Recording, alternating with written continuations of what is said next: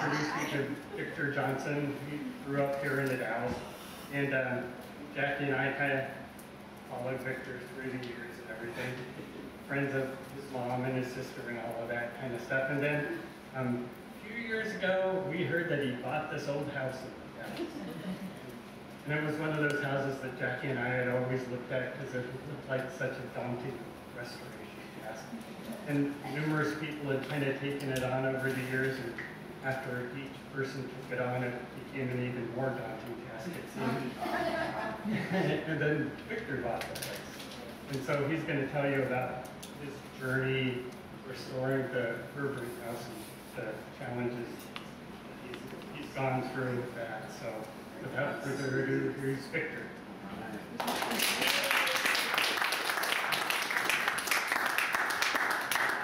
Well, thanks everyone. So I've never done anything like this. This will be really interesting to see. And there's so many different topics to cover, so I tried to just pare it down as much as possible. I'm happy to talk about anything anybody wants to know. First of all, thanks to Eric, he put all the slide stuff together. And I just blew in from Ty Valley, went down there. So anyway, happy to be here. I remember coming up here as a kid, they used to have like old time fiddler come and they do performances. We go up the stairs and listen to fiddlers, so yeah, this is fun. So 2015, my daughter had just graduated from high school, and I was kind of in this place where I didn't, like my purpose in life, it kind of shifted, and I didn't really have anything going on. I was kind of bored, and I needed a project. And the other thing is I wasn't feeling really, I was living in the Dalles, I'm from the Dalles, but like most of my music and stuff was online, so like most of my income was online, most of my energy was towards like cyberspace, and I wasn't really feeling connected to my hometown, so I was really like looking for something to do like locally, make some kind of contribution, be more plugged into my own town, so just feeling kind of cut off and like I said, kind of bored, I didn't really have a mission. So my whole life I've been looking at this house, thinking, man, that's really cool. Like, somebody should fix that up. It's just basically been deteriorating my whole life. And then as I got closer, it's like hey, maybe someday I would take that on. And then, so my daughter graduated in June, and then I went to the Sister Spoke Festival in September, where I worked on like the production staff. And I was driving along 3rd Street, and I looked at it, and it's like, you know, if that thing ever came up for sale, I'm not going to take a run at it. And then for whatever reason, I took a right on Lincoln Street, and came back on 4th and saw Dennis Morgan's realtor sign on the place. Felt it, like the car kind of forced its way around those 2 corners. And so I called the business, I said, Dennis, I'm leaving town, do not sell that house until I get a chance to look at it. Luckily, Dennis was down at the Shakespeare Festival in Ashland, so he was offline, which is great. So got to tie up a long story, came back and made a deal, saw the place, and made a deal with a very nice owner, a guy named Tom Dixon, who was starting a new family, and he started a new winery in Underwood. He just was kind of past this, but he was very nice to me, very generous. So we made a deal. And then I had like 30 days to get like inspections and stuff. And pretty much everyone said, do not do this. Like some of the quotes were, put a match to it. Like, run as fast as you can away from this thing. You'll never get it done. Some of my friends were saying to my other friends. You know? So it's just, a few people, you know, my mom, of course, she thinks I can do anything I set my mind to. A couple friends who know how relentless and determined I can be, but for the most part, everybody's like, just don't do it. Just figure out something else, which just inspired me more, right? Like if anybody says it can't be done, I'm in. So, and I think the final thing was I was listening, and Elon Musk was talking.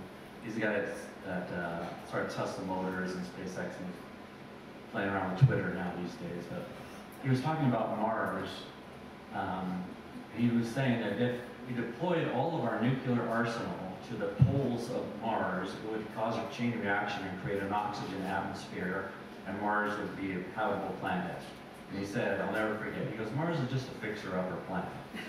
And I heard that, I'm like, this guy's gonna fix up a whole planet. If I can't fix up one lousy house, then I just suck. So that was it. It's like, okay, this is what I'm gonna do. And what I really wanted, like I said, make some contributions. Is, I wanted to fix up and make the space that we could use. There's big space in the back. I could envision the courtyard and everything. Everything that's now there, I could see instantly. Because vision has never been a problem. Money's the problem. So anyway, so that's kind of like the mindset of where I was at with that time in life, and I just love that house. I just wanted it to be saved, and I wanted to be the guy that did it. So, so the basics on the property. Most of you probably know this house. It's kind of right next to Wood Hall. And this was, what I understand, is like one of the first, maybe the first subdivision in Dalles. So Victor Trevitt bought that block from the city of the Dalles and then created the lots. And he gave the lot that St. Peter's Landmark is on now to the Catholic Church. And then a fellow named William Nix, I think, bought this lot from Trevitt. And he sold it to somebody named Wall. And so the house you're looking at there, the original construction was, the wood construction was about 1860. And circa 1860s, like it wasn't there in 1859 and definitely was there in 64. So somewhere 60, 64 is when the original house, which would have been much simpler, wasn't like that. Matter of fact, this is the Watkins picture from 1867, and if you can't see it from where you're at, but you can see the white wooden Catholic church with a really tall steeple on it. If you had a magnifying glass, you would be able to see. It's the only picture we have of a Herbring house, the original one. Very simple rectangle, vertical wood siding. Amazing, like 1 by 18-inch boards for siding. So then it passed through a few hands. Henry Herbring bought it about 1884. And then the brick addition, you can kind of see just a little bit of, on the left-hand side there. That was about 1890. And my guess is that's when they did like the Victorian kind of face stuff. They probably tuned it up. And you can definitely tell from working on it that it's been added to many times. It's been an evolution to what it was. So, and then it passed through a lot of hands. They got lost. I think there was a sheriff's sale, I think somewhere around World War II. Somebody lost it and was auctioned off. It was a boarding house at one time. I met a woman who said her grandmother owned it, and she used to rent it to boarders, like when they're working on the dam. She'd make them breakfast and dinner, and they would stay there and stuff. I think when I was a kid, it was kind of like a flop house. There was chopped up into about 6 different apartments. There was numbers on the doors, 1 through 6. It was like 6 electrical meters when I bought the place.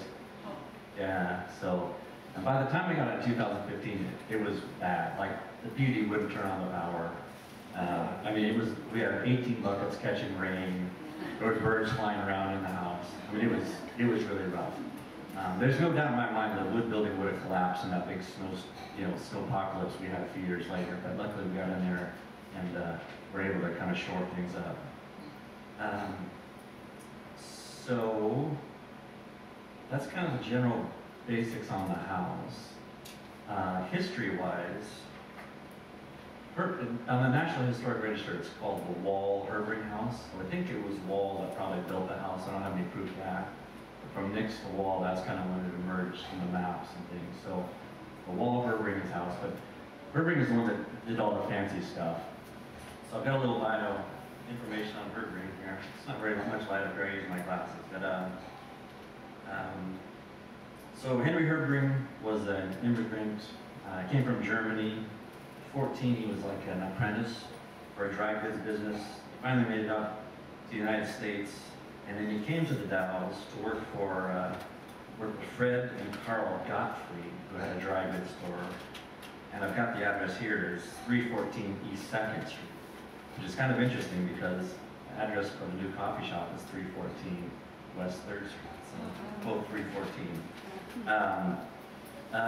Herbring became naturalized citizen in 1879, moved to his own store about 1891, which was on 2nd Street. And I think Eric ID'd, because the city changed the numbers and this stuff, so I think Eric's figured out which lot And he married a woman named Dolphine Gottfried in 1884. So about the time that he got married, he bought Herbring House. They had 8 kids together. And Adolphine was born in Bavaria.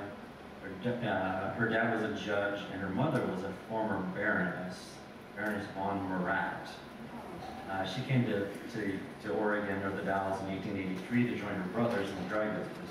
So Henry, I think, met little sister and married her, and then moved and bought the house and started their own store. So we've got some pictures. There's some of the family there on the front porch, and you can see there's like an old wrought iron fence there, which is very cool. Disappears later on. I'm assuming it might have got scrapped during the war, and they're looking for metal. And there's a picture of Adolphine and some of the kids in a carriage out in front of Herbring House. Now we're to a white picket fence, so, and you can see 4th Street isn't paved, just dirt, and they've got wooden planks for the sidewalk there. So one of the amazing things about this house is it seems to have some kind of gravitational pull. Like things just come back to the house, like these photos. One of the great grandkids found me on Facebook or whatever and said, "Hey, do you want some old photos of that place?" Yeah. So I've got these really amazing photos, and which enabled us to do a lot of the repairs. Like the front porch was pretty much gone. Once we got a hold of these pictures, and there's several of them, we could see, we kind of recreated the porch from photographs, and then in the back there was a trellis, which we did the same thing. So we were super lucky. Luckily, Herbrings were wealthy people that had film and cameras and could afford to develop them. So I really would love to see some light pictures from inside, but we've got some pretty good, I think we have most of that outside.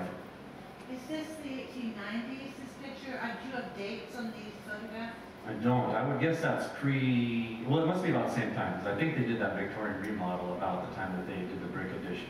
So it probably is right around 1890. That's just a guess. So there's the, in the back, there was a trellis that went out, and through the trellis you can see is the old St. Mary's Academy. So this would be looking north towards, well, it's like St. Vincent de Paul and the little bakery on 4th Street. So, and Herbring was involved quite a bit with like the church and their buildings and stuff like that. He was on the planning commission, the design committee for the St. Mary's Academy, and he was supposedly brought the plans for the St. Peter's landmark from Germany. I think they got a local architect in Portland to actually, but there's a kind of a sister church in Germany. He brought that, donated the weather vane on top. You're in St. Peter's landmark. The front left window is a Herbring window, which is right next to Mary, which is a really special place in that Catholic church. So very involved with the church and a lot of going-ons and that kind of thing. So there's a shot looking south towards, there's the trellis that we recreated. And my friend Ben Bonham did this. He took the old photographs of the trellis and redesigned it. He's an amazing designer. And the trellis actually came in quite a bit longer and towards the house, but I wanted to keep a nice open space for events and things like that. So Ben Bonham redesigned the trellis, and then my friend Kerry Williams built it in his shop, and we built it on the site. Yeah, again, just so lucky to have pictures and things. And you can see the brick addition from the back a little better there. It's from because the grade is split from the 4th Street side, it looks like a single story with a basement. But from the 3rd grade side, it's like a 2-story place. Check my outline here real fast. So yeah, so we've gotten some really cool things that have come back to the house and also help. Like even though I'm good at jumping in on things and I have like more tenacity than anybody I know, like I wouldn't have made it probably 2 months if it weren't for all the people that helped. Like miraculously, people just popped up. Like Andy Harmon said, "Hey, I see you bought a house. Do you want some help on that thing?" You know, and Scott Zieghan had been helping with the foundation and stuff like that. Eric's been helping a lot. Electrician friends, plumber friends, and stuff like that. It's definitely been a community effort. And also, very lucky, like in the grant department. was lucky to get a Main Street grant for quite a bit, about $50,000 from Oregon Main Street. And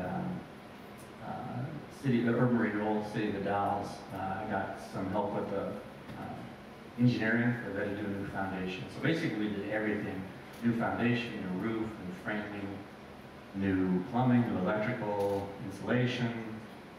We recreated some of like the fancy finials you can see up on top of the brick area there. We had to recreate some of that. And nothing is cheap in this building. Like, we're not going out to Home Depot for stuff. Everything we're finding somewhere, we're fabricating it from scratch. So we have a lot of amazing help with skills and tradespeople. We had a lot of help with the grants in the city. Don Hurt, city planner at the time, was super helpful. Yeah, I probably would have made it about 2 months under my own volition. So I think there's something special about this house. It wanted to come back, and that was always my goal. It's been here for 150 years. I wanted to fix it so it would last another 150 years. That was kind of the goal, and I wanted to be like my gift to my hometown. I wanted to make a community space, and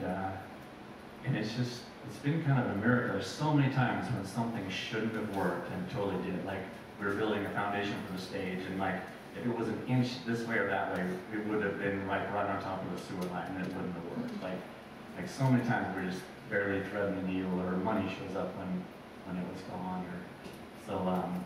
It really feels like the house wants to live and wants to be part of the community, and a lot of the community wants it to happen. So it feels very good to feel like something special is going on with this house. So I feel very honored that way. And so, and the motto for the place is just pretty much better every day. Like, I pretty much worked in this house. Like, for one period, I think I worked for 3 years without taking a day off. And like 8 to 14 hours. Like seriously, like, there's something wrong with me. Like, it's definitely crazy. Like, no normal person would have done this. No business person, they'd ever make their money back, right? And no normal person, because I'm just a guitar player, right? Like, it's mostly watching a lot of YouTube videos or asking friends how to do stuff, and I'll learn how to do it, and I'll do it, and I'll redo it because I hated the way it turned out. And just persistence. And I always believe that persistence beats resistance. So that's kind of the basics. Here's some of the before and after pictures. And I forgot to like check the clock when I started, so if I'm going along, just let me know. This is a picture you can see October 20th. We closed on it October 15th. So this is just a few days into it. My Uncle Bill has his tractor out there, and there was these big mounds that I thought maybe were hobo graves, but luckily they were just like vegetable gardens. I thought maybe people were buried back there or something. We actually had people living in the bushes at that point, and that was the first thing I did, is we cleared out all the bushes, which I hated to displace the people, but we couldn't really coexist. And it was interesting because they're very possessive about that property. They didn't like me going in there and fixing things and kind of, so we had a lot of dealing with like homeless people. And like I said, persistence beats resistance. So after a while, we kind of got a detente going. And I really haven't had much trouble, really. But at first it was kind of touch and go. But so that was the before picture. And this is kind of what we're looking at now. I made a nice paver courtyard, got a grant from the Cultural Trust to build a nice stage. We'll have a fountain there where that little green space is anytime. Got a nice little hedge, so we've got a lot of shade in there, and birds are singing and stuff. It's really a lovely place to just hang out and be, so I'm looking forward to sharing that with everybody.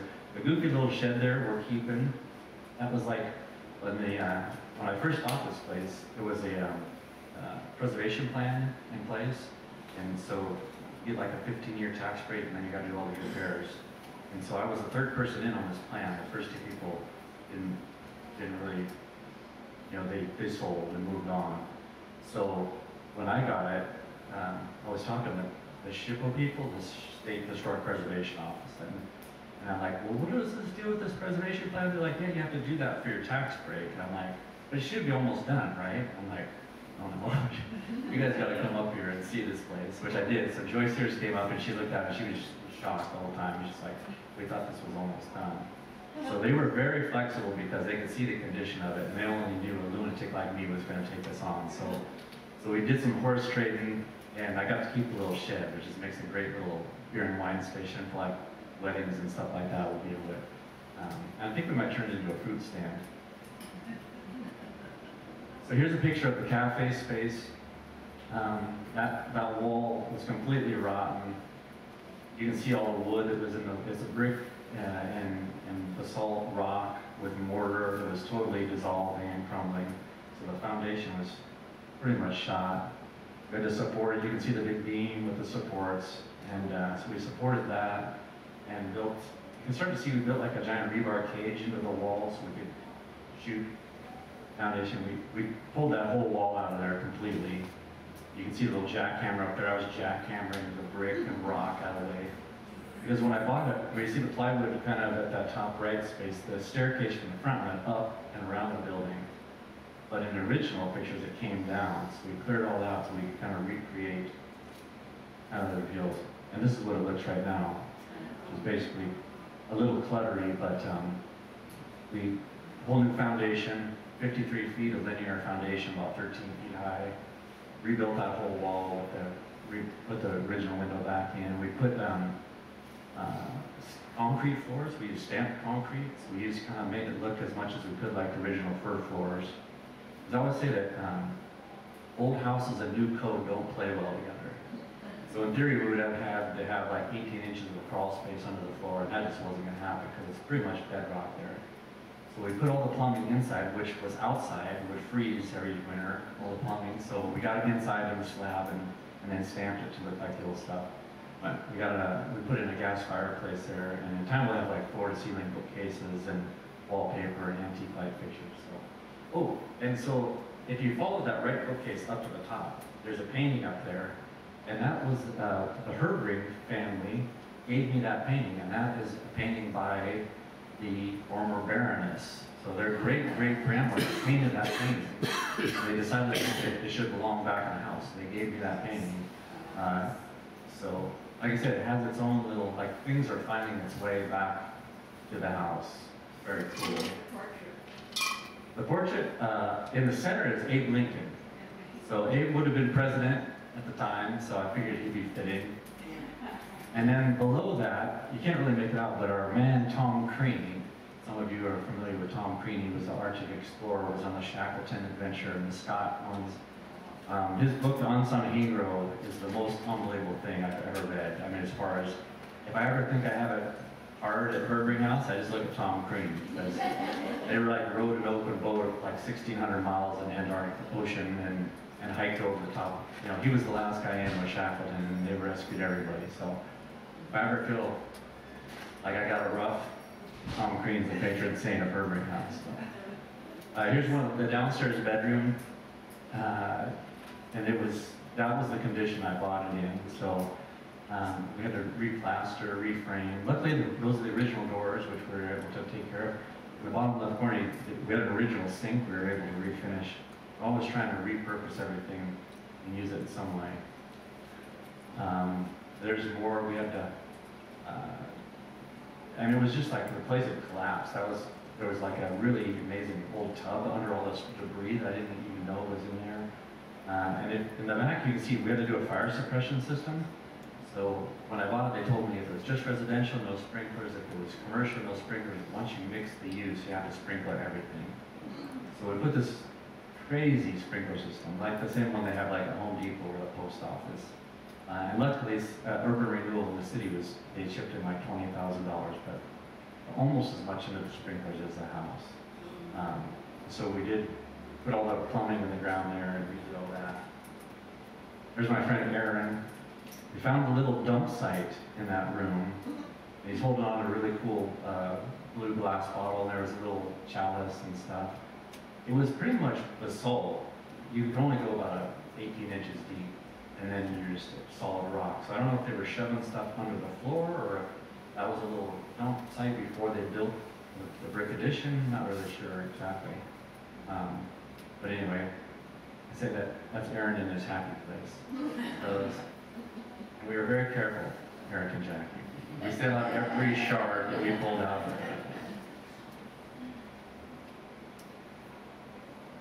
So that's the after picture in that room that we just saw. So that's the original sink that was on the floor. We've got on the wall there. We did the stamped concrete there again. That's going to be an apartment. So the way it's set up is there'll be 3 apartments, like Airbnb style apartments. And then we'll have a little tea and coffee place. That was the previous picture with Dave Lincoln and all that. I was going to do an ice cream shop. 8 years ago, we needed an ice cream shop. Now we have like 4 of them. So I guess we're going to pivot on that one. So we'll be doing tea and coffee and souvenirs probably, and then renting some Airbnb rooms. That's the downstairs of the brick building. This is the upstairs of the brick building, and that was the condition we got it in. Not terrible shape. The floors were in pretty good shape. How high are the ceilings? Those are 12 feet there. Yeah. It's unusual. There it is now. So they're picking up, we've got some mixed match furniture from the Restore and St. Vincent de Paul. And I did score an amazing light fixture. That light fixture there is like one of those art and glow pictures I found off of Facebook Marketplace. And you can see again the sprinklers and kind of the top right there. We need to paint those. But yeah, that room turned out really, really well. And it was built, pre-electricity, so it's got really big windows, lots of natural light. That's north facing, so my artist friends really love that. So the lab, is that lab on the side in that, or initially had plaster on it, or? Let me see if I can get back to you. Yeah, on the left side, exactly. Yeah, that's the lab. Did you put that back in, or did you use sheetrock? I left it there, so yeah, we went, in that case, a lot of places we did plaster, but in that case we did sheetrock over that. We had a sheetrock the whole ceiling, so since the guys were there, I just had them do that. And I pulled some of that, you can see kind of to the left of the closet, or to the right of the closet door, it's like new plumbing. They put a sink, there was a sink right there, and we put a different sink there. And I don't have a picture of that. We've got like a kitchenette area, so there's like cabinets and a sink and a refrigerator and a microwave, so people can use it for an extended stay if they want. So, but in the wooden house part, we pretty much replastered everything there. That was one of the great things that Dawn Hurd did for the city of the Dalles, is she organized a plaster repair workshop.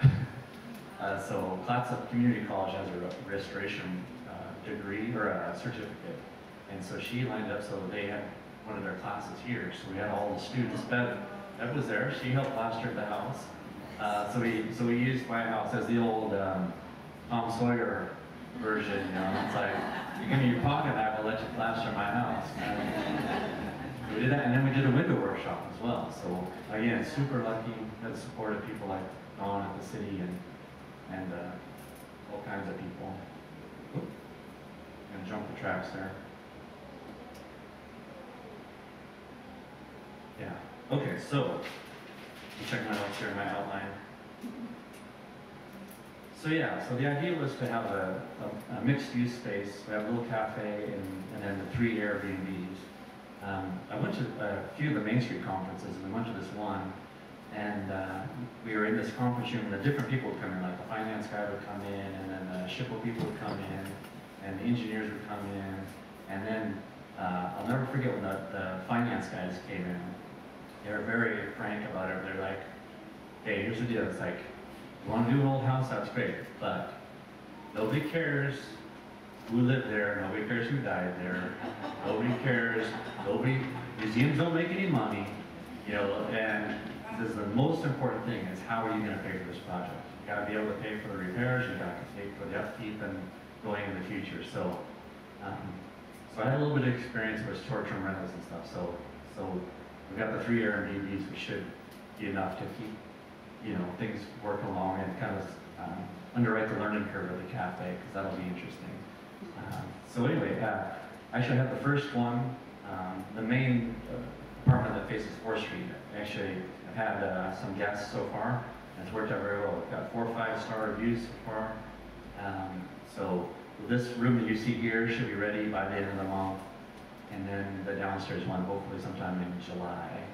I'm headed to Ireland for 3 weeks on one of our tours, and then I'm hoping the cafe space to be open mid-September, very slowly. Brewed coffee, loose leaf tea, no fancy espresso drinks so anyway. So I'm looking forward to sharing that with everybody. How are we doing time-wise, Eric? Good. It's like 5 minutes, 10 minutes? You've been at it half an hour. Oh, a half an hour, oh gosh. All right, let's do some questions. Anybody have any questions on any aspect of it? If we have a question on it, yeah, thank you. So you're gonna have this tea room, or tea and coffee. The ladies who have naughty buns were going to do teas on 2nd Street, in that wine shop, which then closed. And Okay. they're still looking for a place. Is this a place that might be a possibility to have high tea again in town? Maybe like on occasion, because I really miss the Anzac Tea Parlor. I mean, I definitely have a vision for it. Like I want to, you know, have the vision of the place and control the brand and all that. But as far as maybe once a month or something like that, I'm open to all kinds of things. I'll Yeah. talk to your concert tonight. Great. I think it's cool that you're doing the Airbnb because I did it on a very small scale, but you get exposures through a lot of places. Yeah, and then we're gonna do, like, I spend a bit of time in New York City and Las Vegas, and they're always really big on kickbacks, right? So like, if you bring me a guest for like 4 nights, you're getting a bag of coffee for sure. You know, we're gonna have a rewards referral system. And So. they love the local things, they love to know Yeah. about local things. And then, you know, being downtown, they love like walking the Free Bridge or Shannon's Ice Cream. There's so much. The Dalles is so perfectly laid out. It's like the old pioneer kind of town, right? It's a perfect grid system. It's flat. We've got giant alleyways. That we need to, you know, repurpose and stuff like that. So, yeah. Did you find layers of old wallpaper and paint, and did you,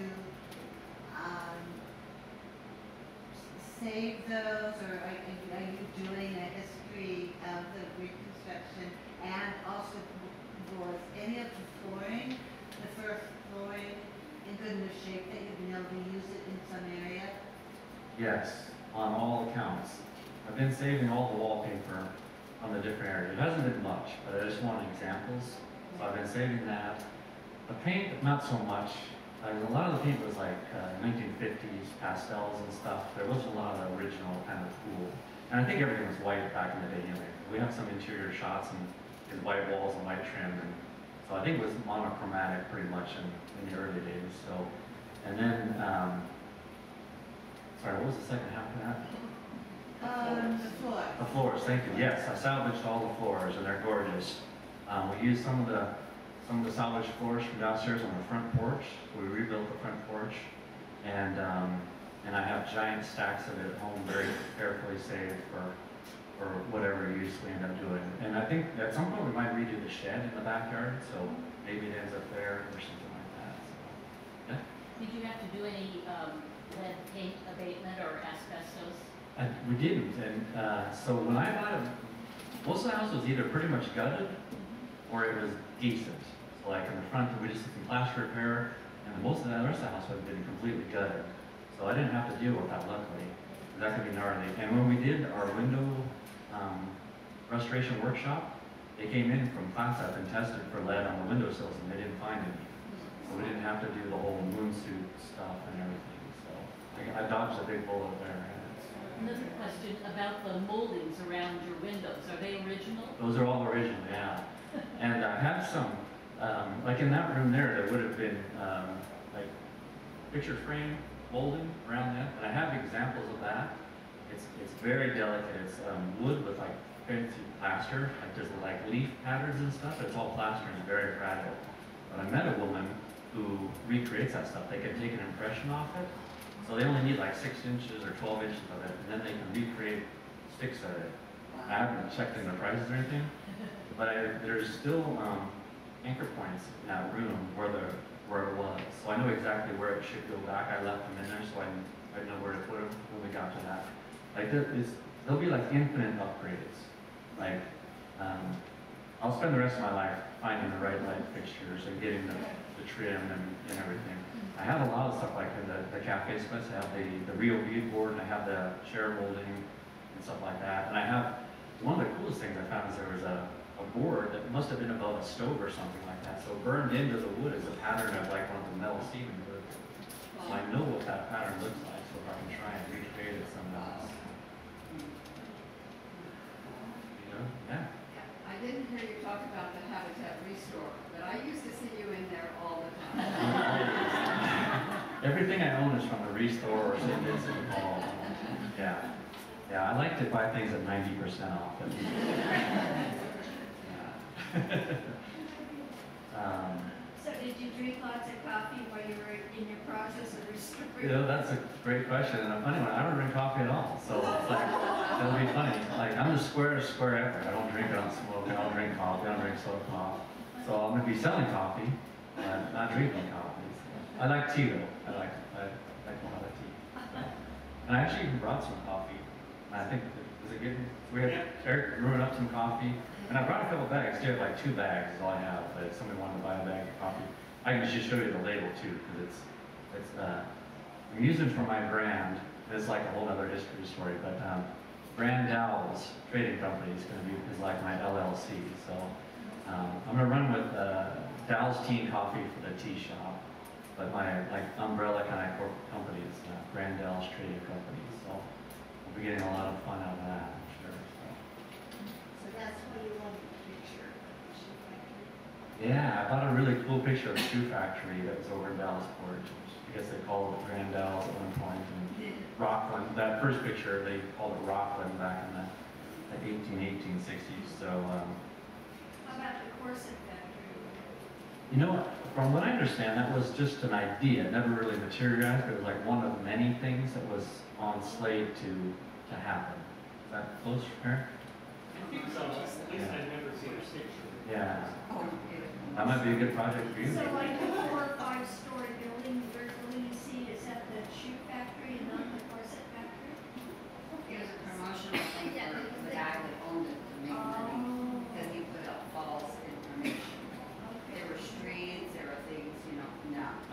I got an amazing picture off of eBay that I bought, and it's some native for the tiki right here on the bank on the Oregon side, and in the background you can see the shoe factory, and it's really cool because you can just see the Columbia, and then you see bank, and then the thing, and then it's just a click of tats. There's no rope, there's no train, there's nothing over there, so it's really cool. But it's up there. You guys, I'm looking forward to everybody being able to see it sometimes. I got some really cool pictures, and a really amazing one at St. Mary's Academy I've never seen before either, with the white wood walls and the nuns are walking the students around the block, and there's like laundry hanging and fruit trees in the back and stuff like that. So, yeah.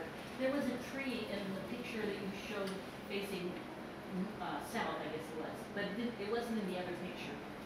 When you showed us Like on the the- shed roofs, there were 2 side-by-side That would pictures. be- I'm not remembering. That, Oh, so there's a tree. Is the tree gone now? yeah, it died. I was really sad about that. So yeah, it collapsed into the street, and the city came and I had to pay for it.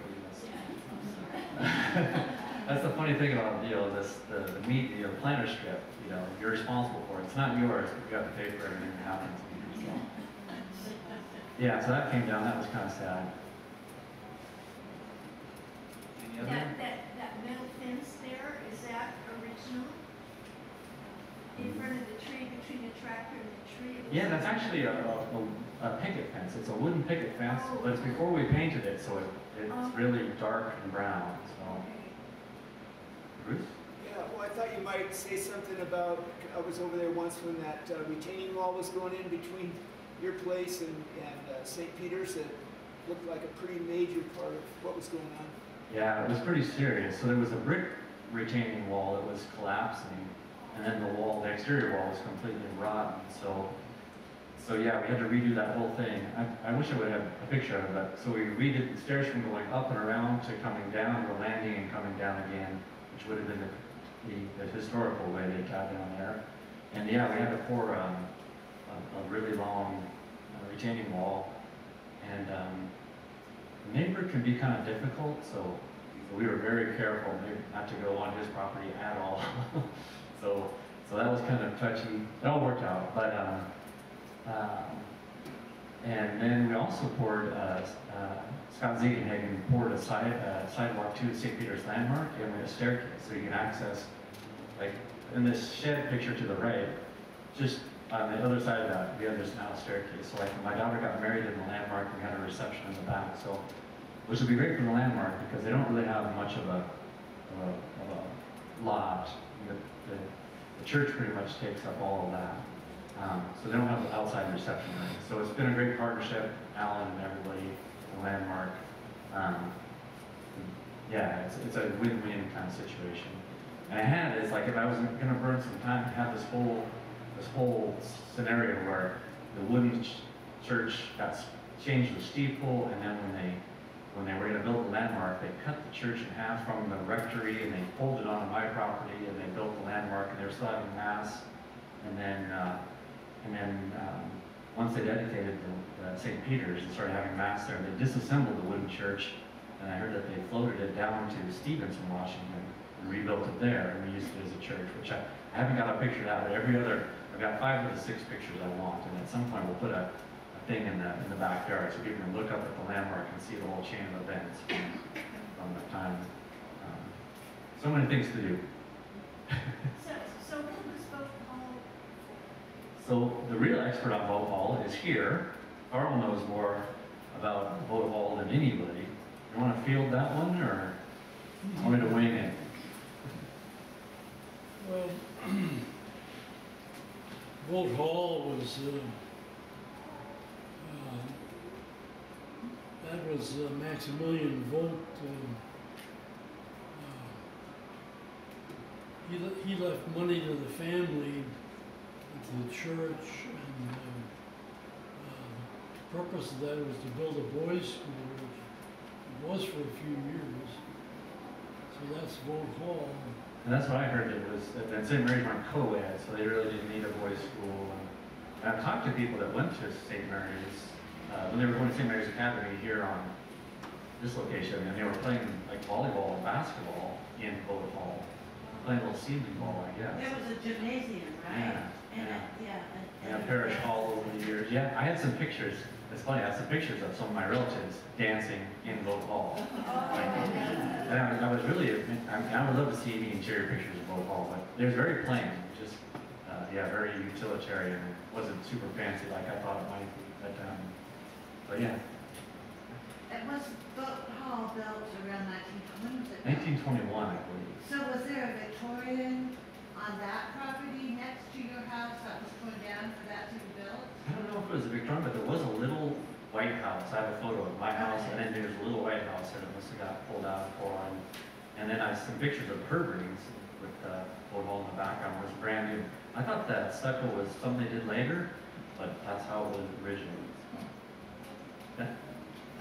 Yesterday, I was my turn at the St. Peter's, and somebody's put in the bookshelf with a whole lot of books of pictures. I don't know who done that, but anyway, it's very obvious. Anyway, old pictures of St. Peter's, but part of them, and then maybe it's a separate one for the school. But I was reading the text on all the pictures, and it said that there was a house next to St. Mary's, and that was the boys' dormitory or boys' school, and that the girls could look from the second floor of the dormitory room at the St. Mary's down into the yard where the boys were, because they were separated for everything, and that the Vote Hall was used as their recreation and for sports.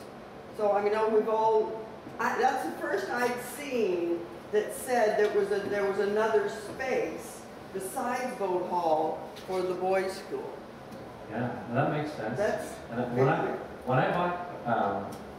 bought Herbring House, it was advertised as the old nunnery, and so that was one of the stories which we pretty much debunked, because I have the whole chain of title of who's owned it the whole time.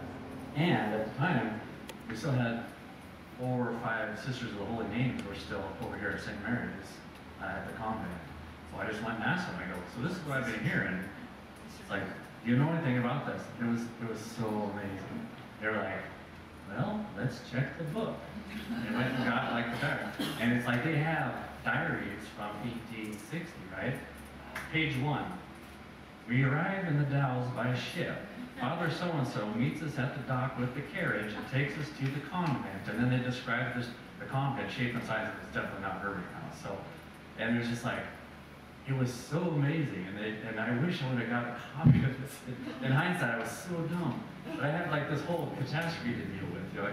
But, and it was so sweet because they would talk about themselves like in a continuum. It's like, well, we arrived here and we did this and we did this. Like they were speaking like, 150 years ago, as their sisters were, like I said, like a continuum. It was really, really sweet. So we pretty much debunked the whole nunnery thing, which I don't even think is a word. I think Dennis Nolan might have made that up. It's a great story, like a great story that has to be true to be great, but that one's not. We handled that one. I don't think I've ever shared this with you, but the Jackson house on 9th Street supposedly was where some of the boys lived. I'm not sure at what time or anything, of course. Uncle Ron's dad, Jack, is in Parkdale, but that's all I know. Yeah, There's well, rumors that- and I'm really and curious. they were devout. Right. The- Well, now my curiosity, where was the original St. Mary's School? Because the big academy wasn't the original one. And what I've read in some of the things, it was on the corner of 4th and Lincoln. So you've got basically the rectory was there on this corner. You had a movie house on the east corner. You had the Snipes house on the southeast corner. So I'm thinking that maybe the original St. Mary's Academy is where those apartments were. It's just a guess. This is like another thing to be tracked down. Yeah. I've been transcribing along with other people, the old Fort Dalles Historical Society minutes. Fort Dalles Historical Society was started in 1905, and it was to protect the surgeons' quarters, and the original impetus was to preserve pioneer stories. So as you were saying that, I seem to remember that there was an episode about where the first school was and who had taught in these and all that. So it's available online on the Fort Dalles website. Oh, good. And we really, sorry, go ahead. No, go ahead. I was saying we really need to get our hands on the Sisters of Holy Names diary. There's got to be so much information there. And when I bought the place, somebody had given me a hand-drawn map from Bud Sanders, who some of you might remember, and he said the original St. Mary's was next to me, where that like little red house was. So I don't think it's correct, but that's what he said. So who knows? I'll look through it and see if I can find that Yeah. particular thing. Maybe they have it at Maryhurst, Right? Yeah. where the Sisters of the Holy Yeah. Mary are. And Sister Joan, I think, is still there. So Yes. it's just like I need 6 of you to Yes. track down all the. There is one building that is an archive in the basement at Maryhurst now, in one of the new buildings. My sister lives there now, so, Oh, I okay. mean, we had tours, and they, the history, and when I was in college, in part of the remodeling, they took the old, in the basement of the long administrative building and classroom building, down in the basement where had been the kitchen and the cooler, that became the vault for all of their history work. So I know they have kept a lot, and I'm Yeah. sure every bit of what you heard and saw is probably down there now. Well, I want to be respectful of everyone's time. I'll show you the last slide. There's a picture my sister Sherry took when we were having some kind of event. So it's really starting to take some shape, and we'll be able to share with everybody soon. And this is one of my favorite Chinese proverbs: the person who says it cannot be done should not interrupt the person doing it. So any last questions before we wrap up? Oh. It is quite an anomaly to have a brick structure like that as part of a wooden. It's pretty and weird. Did they have a friend who was a brick mason, or what? How did this happen? Well, he had 8 kids, so I'm sure they just needed more space. And I'm guessing with the floods and the fires and stuff, he wanted maybe a fireproof addition. That's just a hypothesis. I don't really know for sure. Do you live there? I did while I was restoring it. I'm not there now, so it's pretty much ready to start renting. So, but yeah, at first I was in a sleeping bag with no heat and 18 buckets of rain. Because here's the thing, my mortgage was $188, right? And I could get like $1,200 for my place. I was basically house camping for a couple of years, and which was good too, because like I said, there was kind of a surly element when I first got it, so I needed to kind of be around just to kind of keep things cool. So. All right, any last parting thoughts? Yep. Well, I think this area is really rich in history because there were so many artisans that came here, that migrated here, that had a lot of art things, and yet, you know, there's so much construction, and I think it's fabulous. Yeah, we're really lucky. The stonemasons and the, you know, I mean everything. That's part of the problem. You know, I was trying to find a really good plaster guy. It's not easy in 2022. So yeah, and so, you know, this is getting close. Like, you know, maybe 2 years it'll be up and running and going smoothly. So I'm on the eye. I got an eye out for other projects. So I'll be 100 times better on the next one. So any of you have a building you want to donate, or like a giant pot of money you'd like to see put together? Yes, Gretchen. That wasn't. You were volunteering for money. I love I love the way you describe the house as a living thing that has breath and sound and It really. It's honoring the Yeah. historic person. Thank you for saying that, because it just feels that way. Like, I can tell when the house, like when the Herbrings were there the other day, like the descendants, I could just tell that the house was happy. You know, it's like there's just a feel to the place, and I don't know, it feels good. I don't feel any bad energy there at all. So the original Hebrings, did they move on or did they die? There's some in the area. There's a Henry Herbring in Madras, I hear. I haven't met. And then some of the Herbrings are in Portland that have been coming out. And then some are just around like Seattle area and California have been sending me pictures. Yeah, but they're all very excited about this. They love what's going on. So. Yeah.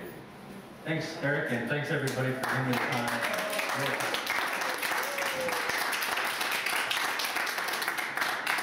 So we'll pass the donation bag. That's what we do.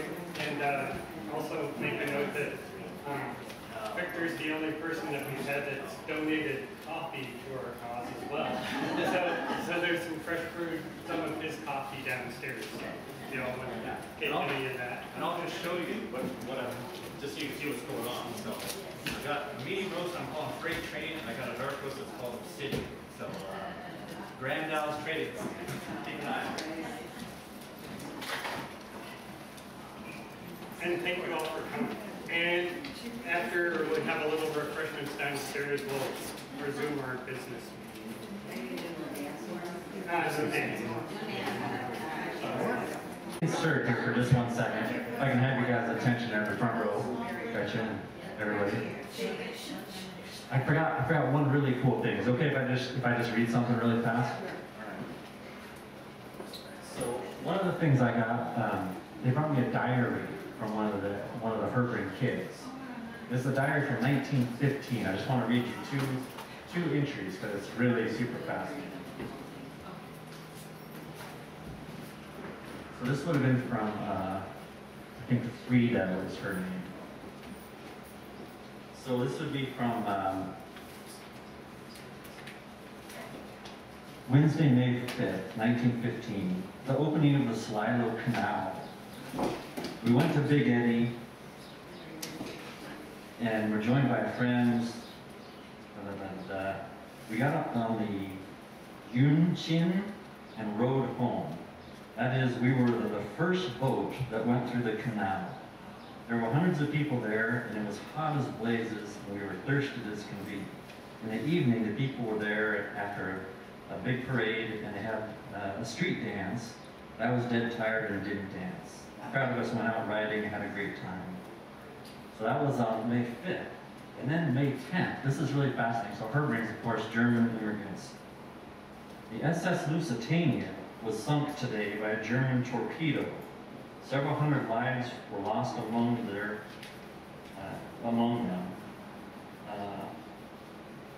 Of course, the people think it's an inhuman act on the part of the Germans but they were warned and were going at their own risk. The ship carried ammunitions and it was in a war zone. The Germans were justified in sinking such a vessel at sight on course. The USA is thinking of war. Then Uncle Sam has to look at his army through a magnifying glass and thinks twice before speaking. So in 1915, Herbrings were here like the run up to World War I. So I was just thinking, like, that would be an amazing thing. And pretty much, those guys got what they deserved. They shouldn't have been messing around over there, right? It's like, wow. Yeah. So anyway, I just wanted to say that. So yeah, this is more of the stuff that's been coming to the house. And if anyone wants to look at, there's some old ads and newspaper clippings and some pictures of the Herbrings. Anyway, thank you.